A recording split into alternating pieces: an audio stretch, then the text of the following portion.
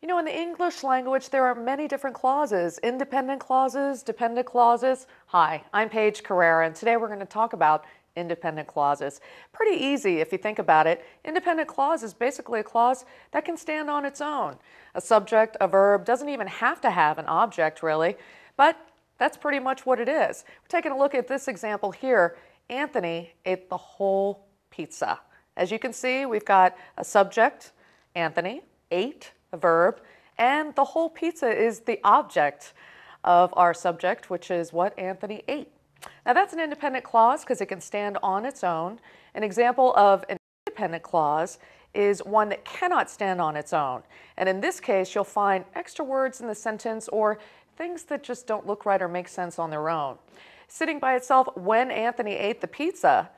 it's an unfinished thought. So that in itself gives you a clue that it's not right. It cannot stand on its own. There's no complete subject, verb, and the object that gives this sentence the ability to stand on its own. That's a good way to remember it. Independent, strong independent can stand on its own. Even something as simple as do it is a complete independent clause. I'm Paige Carrera. Happy writing.